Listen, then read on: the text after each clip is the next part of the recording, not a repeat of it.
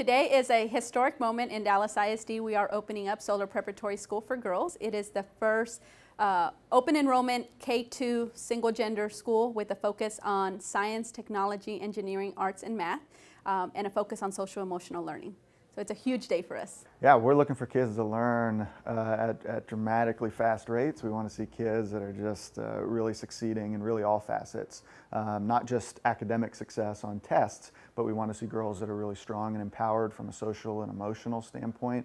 We want to see a school that has a healthy climate and a culture where girls feel empowered, they feel safe, and so we're looking at success along a variety of different measures, not just test scores alone. So I think one of the exciting things about Solar Prep is that we've actually employed an income-based admissions lottery.